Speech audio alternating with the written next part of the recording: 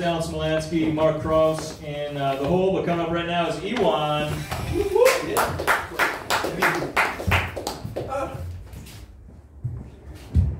Say hello to my little friend.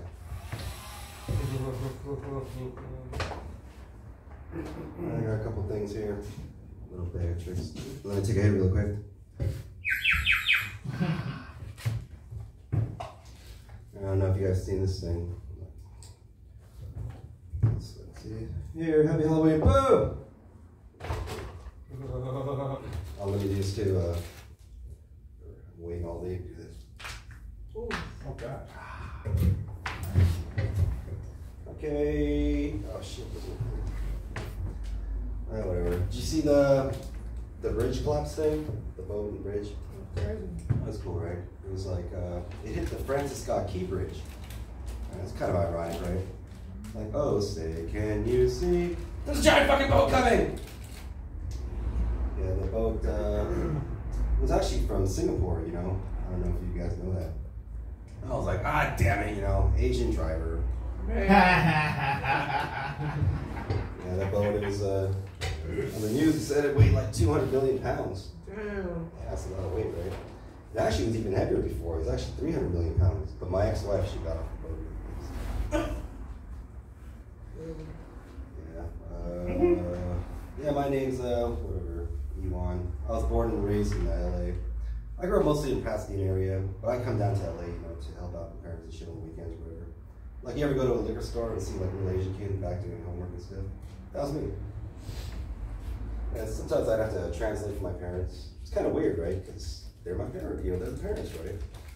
I'm like, hey mom, this policeman says he's gonna give you a ticket for going too slow on the freeway. Yeah, he says you gotta go faster than 35. Yeah, I was in the Army when I was, Florida, Texas, first category. What? Oh, yeah, well, yeah, it was pretty cool. It was weird being the only Asian person though. You know, every day people just look at me like, are we supposed to shoot this guy? That's pretty cool, you know. You get a lot of benefits, you know, it's pretty cool. But probably the best benefit, I would say, is the ability to give old men hard-ons. Yeah, old men, they love hearing Army stories, you know. I guess because it makes them feel younger or gives them hope for the future or something. But like if I meet some old men in a park and I start telling them Army stories, so he'll come all over me.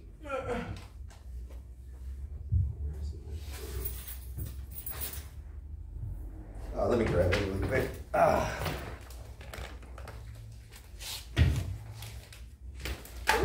a dog. Yeah, my dog.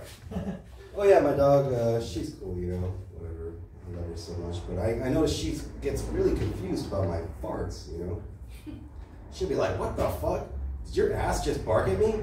You got some bad breath. Okay. Yeah, your parents ever hit you when you were growing up? Yeah, my mom used to get a coat hanger and she'd make me stick my hands out and shit. She would like hit my hands and shit. Oh shit. Yeah, I was like, what the hell, mom? Can't you just hit me with like a belt or something? Like, what next? You're gonna give me a fucking algebra test? You know, make me carry buckets of water up a hill or something? Yeah, I noticed like a lot of anti-gay cultures are actually quite gay. Like Arab culture, for example, right? You know, they're really harsh on their LGBTQ community. But Arab men openly hold hands in the street. Like, how hypocritical is that, right? They're like, don't act gay. La la la la la la. And Russians too, right? They're world famous for being violent toward the LGBTQ. But I was watching the Olympics once, and after this guy did his jump, instead of high-fiving his teammate, he like kissed him on the mouth. It wasn't just a peck either. They were like really going at it. They're like, we don't tolerate the homosexual in Russia. Come, Vladimir. And it seems in men in other cultures, they seem to enjoy like a level of intimacy with each other that we lack out here, you know? And I've seen it, you know, because I was in the Army, right? The Army is very anti-gay because it's so gay.